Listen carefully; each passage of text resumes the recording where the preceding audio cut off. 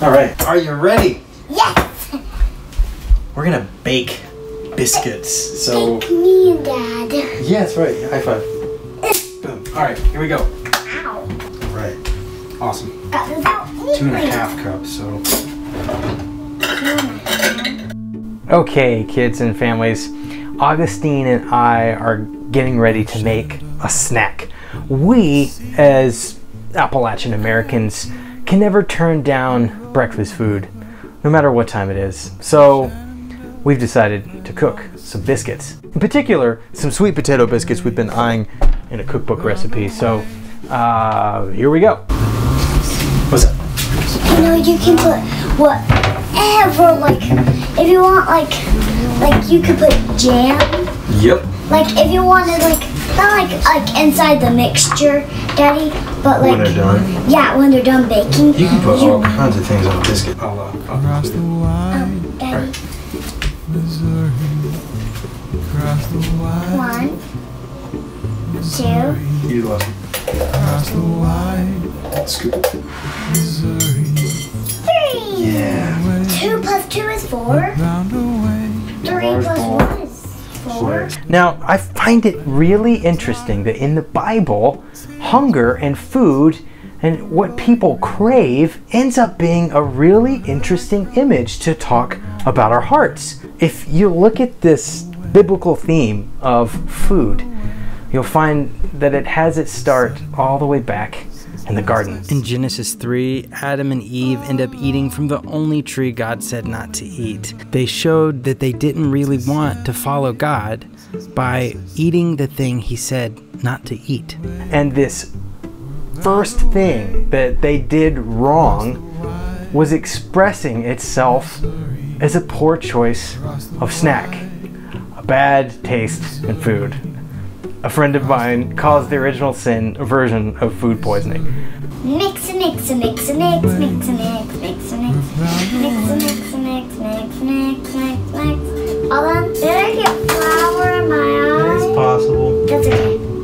It's okay to make mistakes. You just have to mix again. It says self-rising flour, and I'm using regular flour, so mixture has some baking powder and salts. What does this mean? Why is food so important in describing what's in our hearts? So again, it's a picture of what's going on in here that throughout the Bible expresses itself in what we eat. Isn't that fascinating? He wanted to eat with us. Whatever it is. Ta-da! We mix again, whoa, whoa, whoa, whoa, this Do is like easy. Oh, he's aggressive here. Alright. It's really interesting when God rescued his people from slavery in Egypt. Do you remember what they did?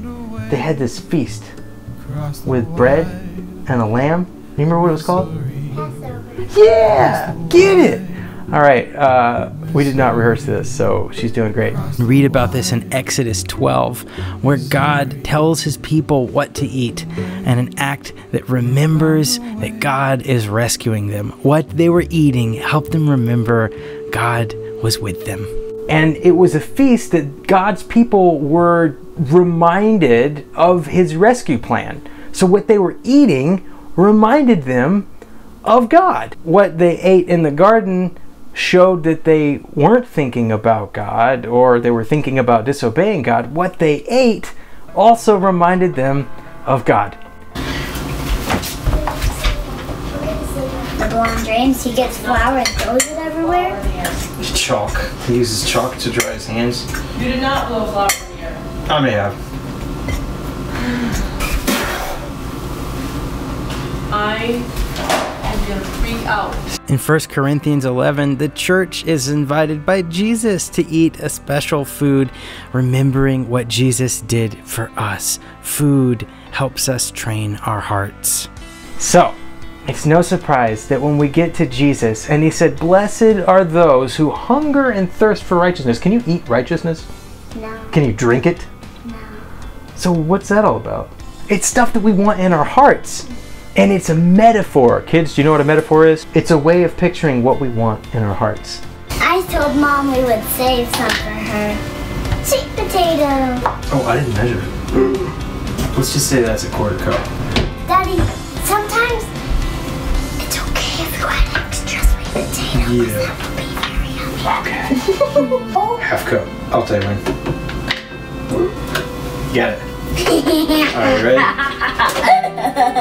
Have you had biscuit dough before? I mean, I had a biscuit that wasn't all the way cooked, and it wasn't like an uncooked cookie where it's tasty.